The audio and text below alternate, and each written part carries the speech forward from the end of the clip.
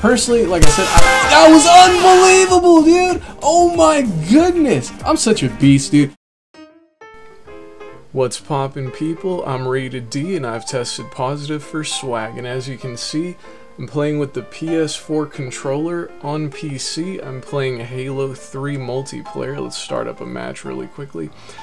And right now I'm just recording this through the webcam, so it's not going to run it over 30 frames for you guys.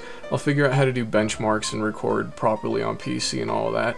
I'd recorded some gameplay years earlier, but yeah, this is insane because it runs at like 120 frames right now. So I'll figure out how to do all of that. Like I said, I just got this new Asus laptop and I'm very pleased with it thus far. On Steam, it's not difficult at all to get things to run with a PS4 controller.